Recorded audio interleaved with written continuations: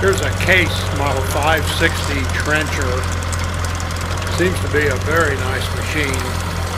The boom on it is about 6 foot long and it makes a 5 or 6 inch wide trench. Reversing chain on the boom. Front blade, as you can see, has angle and tilt, all hydraulic.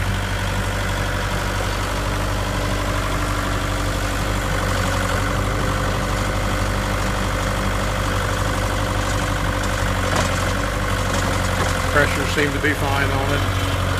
Here he's in trenching mode. Has 2 modes to it, higher speed and low speed. It's all-wheel steer, crab steer, as you can see.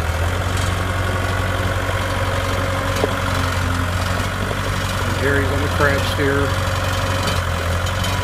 And in a minute we're going to shift it into the higher range for transport position. About 2,000 hours. There's 2 hour meters on this, one aftermarket that's showing about 1,500, the other one I think showing 2,100. Unit runs out really good. I think we got a really nice trencher. It's going to be for sale on our lot, so give us a call.